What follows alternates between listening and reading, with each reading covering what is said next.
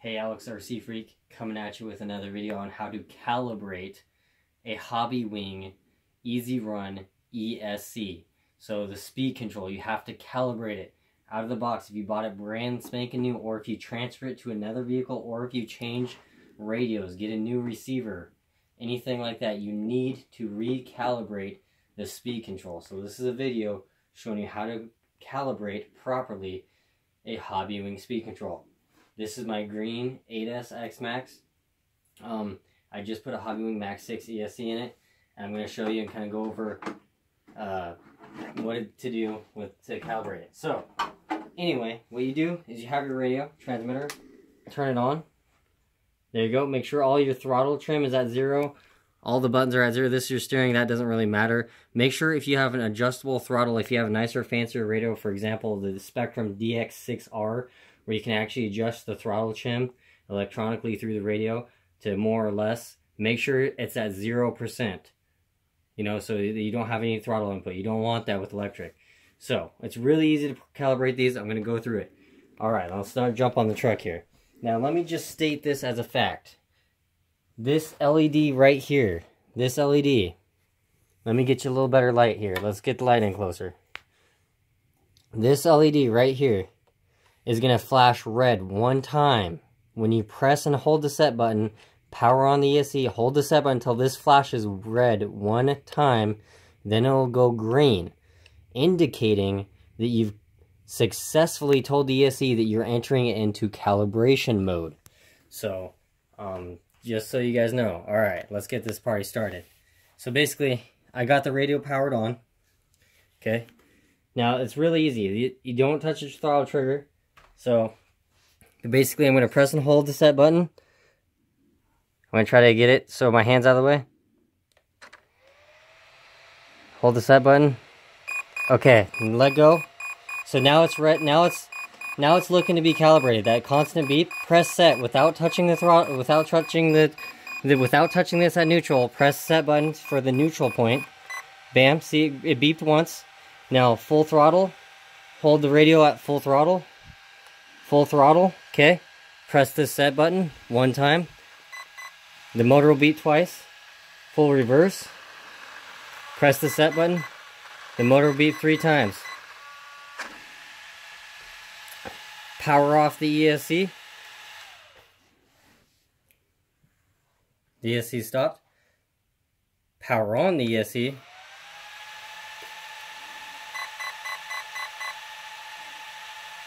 And you have steering, and if you pick up the truck, you should have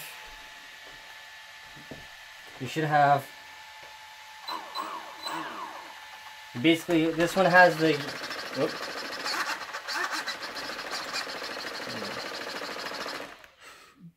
What the fuck was that? I really don't know what the hell that was.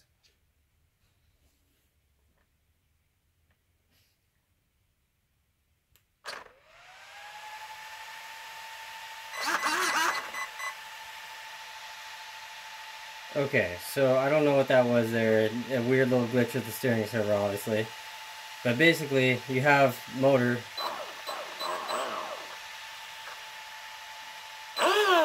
And you have reverse.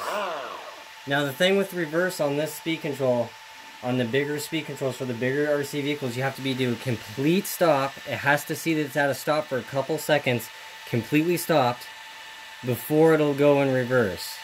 So, just keep that in mind. So when you press reverse and it doesn't instantly go in reverse, that is normal on a bigger speed control. So, just keep that in mind. So now you got steering. And my spur gear is unplugged at the moment. And I want to show you something.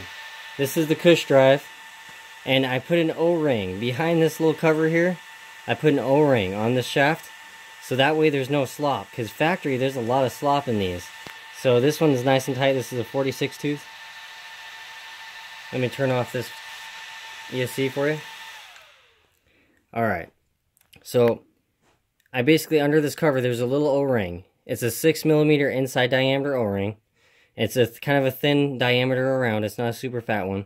And I put it on the inside of this. You just take off this cover, put it on the inside, stick it, and screw it all back together. And this is a 46 tooth steel Kershaw design spur gear. So anyway, and you got the bearing here, and I got the bearing there in the other part, but it goes right here. Basically goes in the back right here.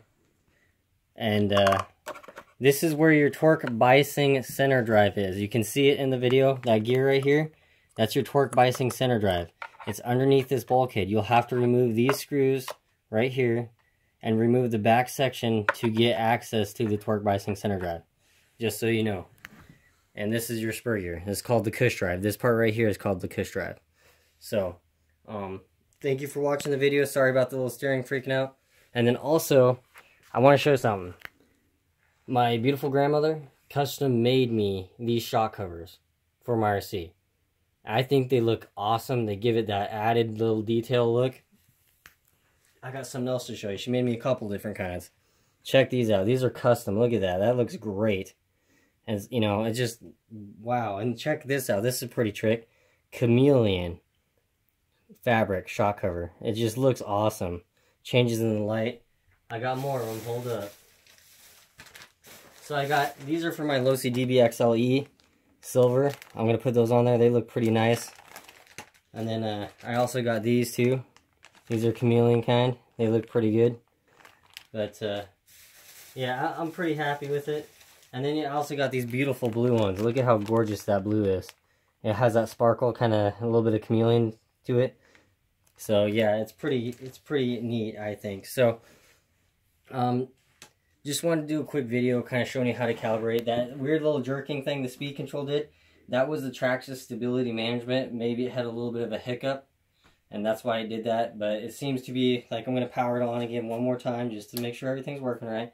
Now keep in mind, I don't have anything hooked up. And when you do this, when you calibrate the ESC, for safety reasons, remove all 4 tires. Completely remove them. So that way, if this thing does freak out or you do something, or you know, maybe you didn't do it quite right or didn't quite enter it into calibration mode correctly, and it ends up going full throttle, it won't go full throttle into the wall of your house, because you don't want that, trust me.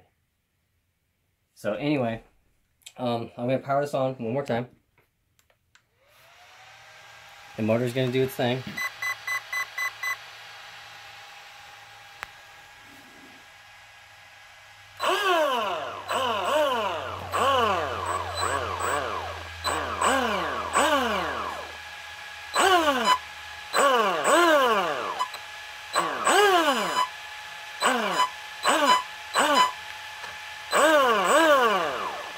You got steering.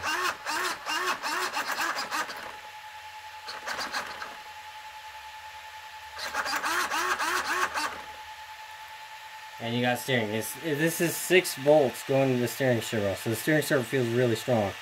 I don't know if it is kind of acting up on me a little bit. Seems to be working okay. So yeah, I don't know. Maybe that was just a weird hiccup. But anyway, thank you for watching the videos. I greatly appreciate it, as always. I'll do my best to get some running videos with this vehicle. Tongue twisted there. As always, I'm so Sea Freak. Peace.